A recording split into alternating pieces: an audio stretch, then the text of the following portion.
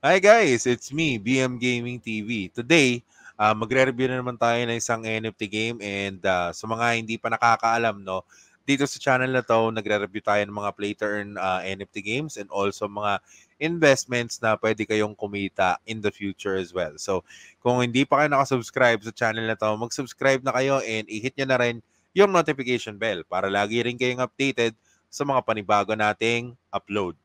Let's go!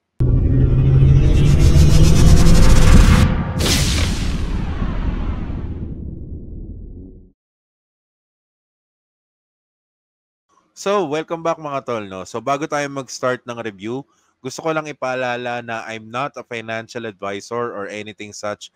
So, please do your own diligence about your investment and also make sure na nag-research muna kayo no bago kayo pumasok sa isang NFT game. Kasi mahirap naman kung nafo-food kayo or nafo-FOMO kayo sa isang NFT, no? Hindi nyo alam kung mag-invest ba kayo or hindi ba kayo mag-invest dahil yung decision nyo is naka-base sa opinion na ibang tao.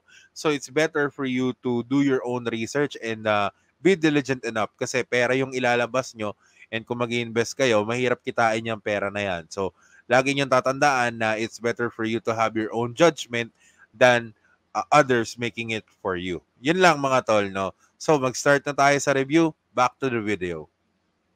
So today guys, ang pag-uusapan natin is all about Zagent.io. Now, ano nga ba si Zagent.io? Paano ka nga pakikita sa kanya? And also, ilang days nga ba yung magiging return of investment mo dito sa game na to?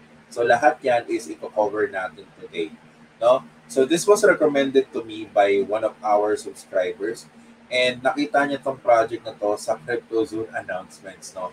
So yan. So chinek ko na rin, na-curious na rin ako kasi this might be connected with them and confirm nga guys, no, that this project is one of the projects na ginawa ng developers from CryptoZoon.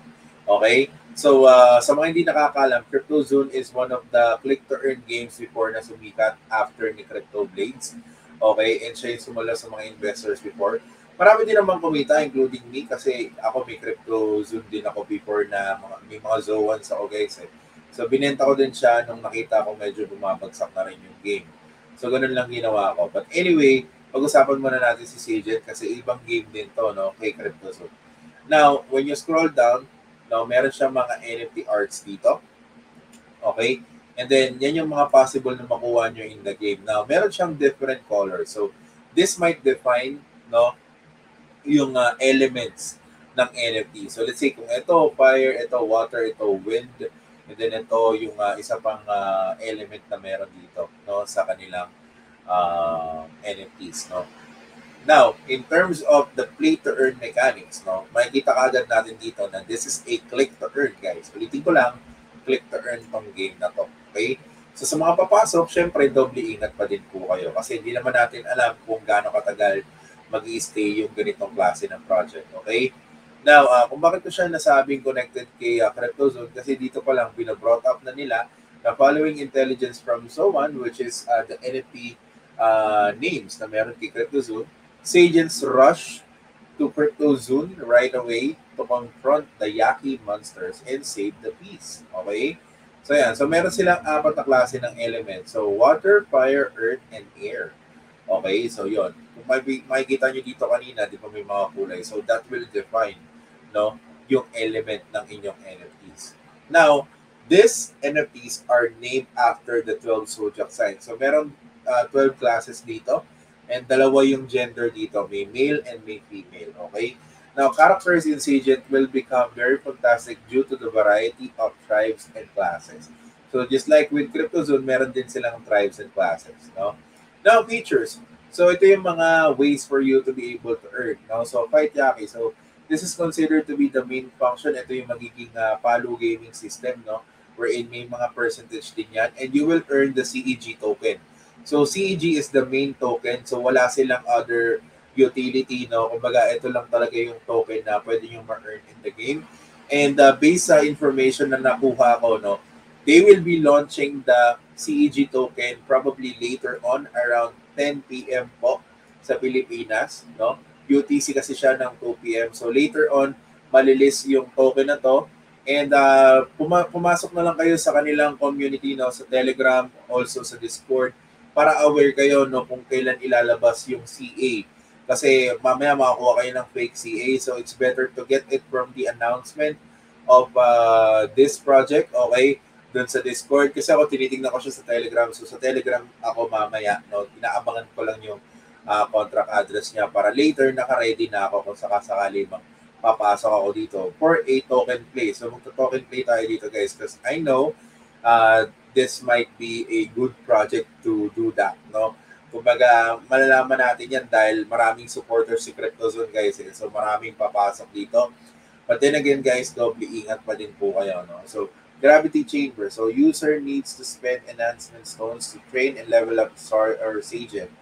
In the gravity chamber, all Zagents start level 1 and may level throughout training. Okay, so dito pwede nyo rin i-upgrade yung inyong mga Zagents.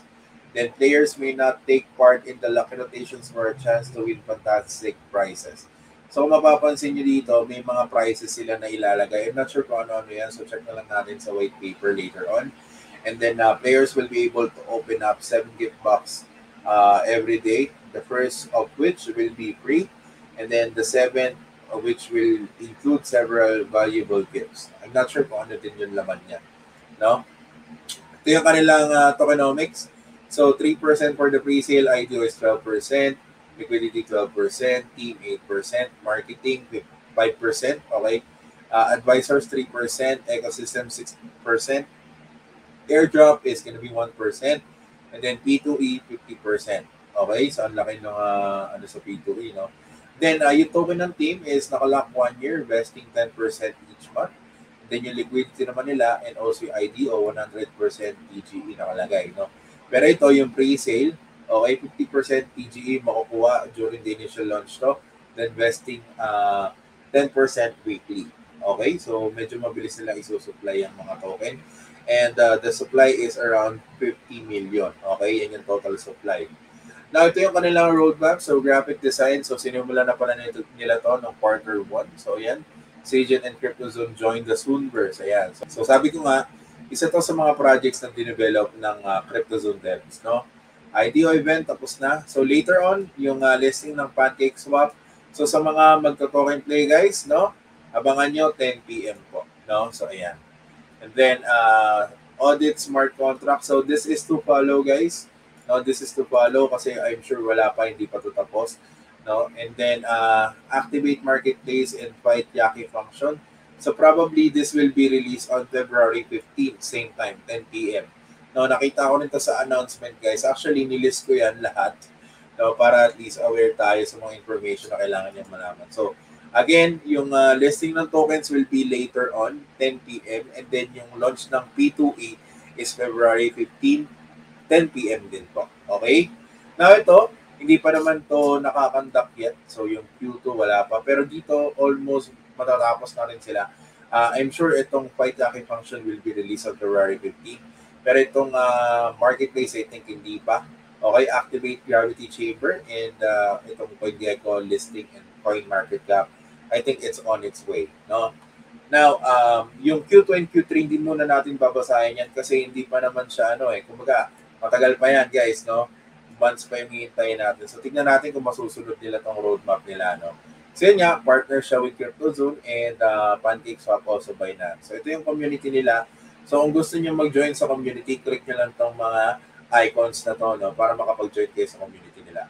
Now, i-check natin yung kanilang white paper. Okay? So, yan. Click nyo lang yung docs para makita nyo dito. So, upon reviewing this, guys, no, nakita ko yung iba dito, wala pang information.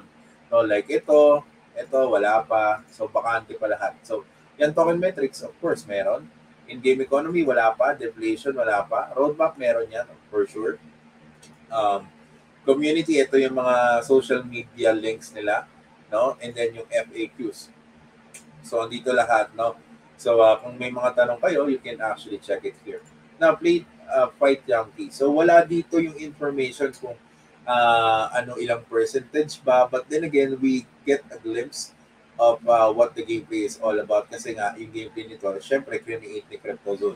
But ang sabi nila sa kanilang Telegram group, the ROI will be 15 to 20 days, no, for this game. So, I'm not sure kung magkano rin yung total na i-invest natin kasi wala pang naka-indicate dito. Okay? Na wala pang naka-indicate dyan. So, yung fight jockey, nandito naman pala yung information. Okay? So, this is considered the main function of the Zagent game. So, ayan, no, makikita nyo yung mga kalaban natin sa CryptoZoon before. Okay? And kung mapapansin nyo dito, may advantage and disadvantages din yan. So, may mga final win rate pa sila, will be created combining terrain, mga ganyan. No, let's say Plasmer Zagent versus Yaki level 1. So, win rate is 80%. Andito naman pala guys, no? The final win rate for encounters with the fire terrain is 92%. If you come across water terrain, you will just have 68% chance of winning. When you confronted a rock or air terrain, final win rate is 80%. So dito naka-indicate naman siya. Now, in terms of the reward, so reward mechanism, after each combat, so Zagent's spaceship will take 3 hours to return. So every 3 hours yung follow natin dito. And report the battle results. So players will have to wait 3 hours for the outcome of each combat and the quantity of CEG they got. Ayan. So naka-indicate naman pala dito guys, no? Kung kailan nyo makukuha yung reward nyo. So after 3 hours, doon nyo lang makiklaim yung reward nyo. And then after that, pwede na siguro kayo ulit na pumalo, no? Kasi ganun yung magiging gameplay niya. But anyway, guys, hindi naka-indicate dito kung ilan, no? Pero dito yung example, no? So, so far, 68% yung pinakamababa. I'm not sure kung may mas mababa pa dyan, pero mataas yung win rate nila kung ganyan yung gagawin nila, di ba? So, when Zagent's base obtains crucial items assistance, each Zagent will be able to be outfitted with more equipment, increasing the win rate and increasing the prices. So, coming soon pa to guys, wala pa to. Now, Gravity Chamber, of course, you have to level up your character. So, pwede nyo itong gamitin, no, in order for you to level up. Now, the more enhancement stones, the higher the success rate of level up. So, pwede rin palang mag-fail, no, kapag ka nagle-level up kayo sa Gravity Chamber. The enhancement stones will be lost when they have been used to level up. So, yan. If Zagent completes the training and strengthening procedure successfully, it will advance one level. If it fails, it will remain at the current level. So, hindi naman siya mawala. So, okay lang yun. Lucky rotation. Players may take part of the lucky rotation for a chance to win fantastic prizes. The more consecutive spins you make, the more chances you have to win big. Pero wala pang indication dito kung anong meron sa lucky rotation. Then, gift boxes. Players will be able to open up 7 gift boxes per day. The first, which will be per free, and the 7th, which will include several valuable gifts. I'm not sure din kung anong laman ng mga gift boxes. So, abangan na lang natin guys, no? And then, spaceship headquarters. So, wala pa naman nito. Pero somehow, you get a glimpse that it will be connected with the Zoonverse, no? So, ano nga ba yung magiging opinion ko with this project? Alam naman natin kung anong nangyayari sa mga click-to-earn games, guys, di ba? And I think this is not an Oracle-based or some shit na NFT, no? Kasi with CryptoZoon, iba talaga yung mechanics na hindi naman siya naka-Oracle before. Pero so far, na-sustain niya naman yung game. And tignan na lang natin kung anong mangyayari in the future. But then again, guys, dun pala sa mga magto-token play, if you get like, let's say for example, times 3 or times 4 of your capital, better to pull it out, okay? Or pwede ang gawin nyo, take out the capital, then let the rest of the profits do the work para meron na rin kayong panglaro in the game. Okay? So, hindi pa natin alam kung magkano yung magiging initial investment natin dito kasi hindi naman naka-indicate. So far, gagawan ko na lang siya ng update kapag na-release na mismo yung play to earn niya, which is gonna be this February 15. So, tignan na lang natin, guys. Okay? Yun lang mga tol. Maraming salamat ulit sa panonood and alam niyo na, peace out.